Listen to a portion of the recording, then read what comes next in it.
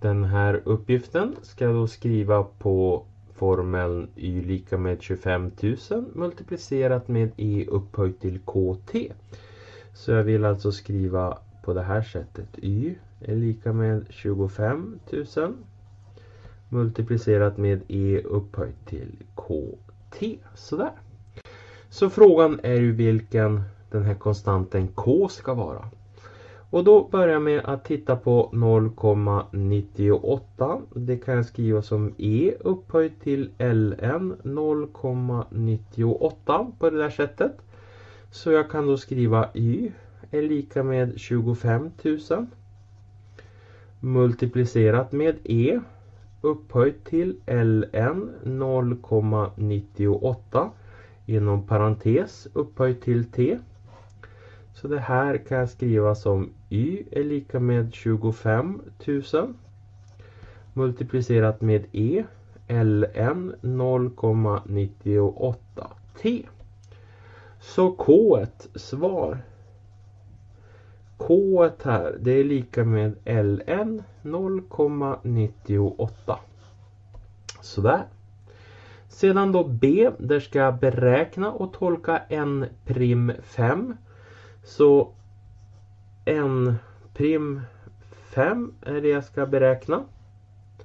Och då är det så här att n prim, det är detsamma som y prim.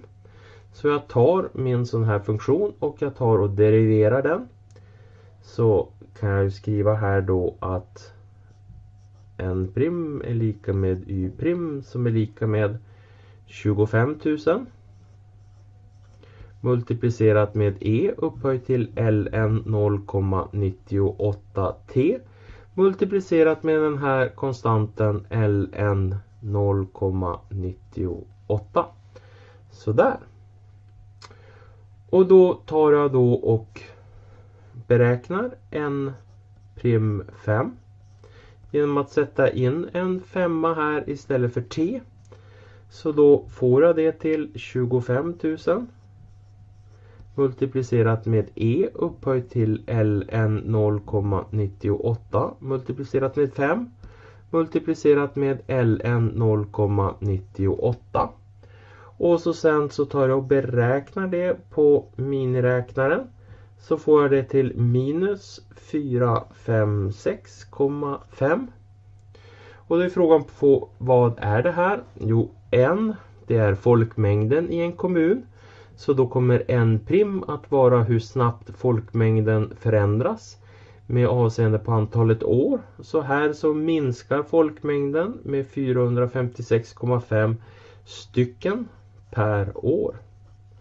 Så svar här 5 år efter år 2010, så det är år 2015, minskar befolkningen med 456,5 personer